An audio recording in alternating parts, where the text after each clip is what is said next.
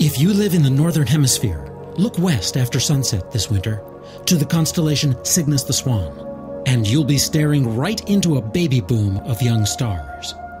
Radio astronomers in the 1950s first noticed this active region, naming it Cygnus X. Now, using NASA's Fermi Gamma-Ray Space Telescope, scientists have discovered that the huge stars of Cygnus X rapidly accelerate cosmic rays, broadcasting a gripping narrative of their rapid lives and deaths. Each massing more than 40 times larger and burning 8 times hotter than our Sun. These Type O and Type B monster stars, clustering together, blast intense radiation.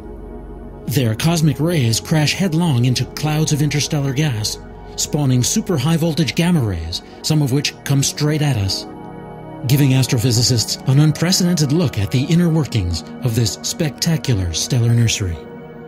For Space.com, I'm Dave Brody.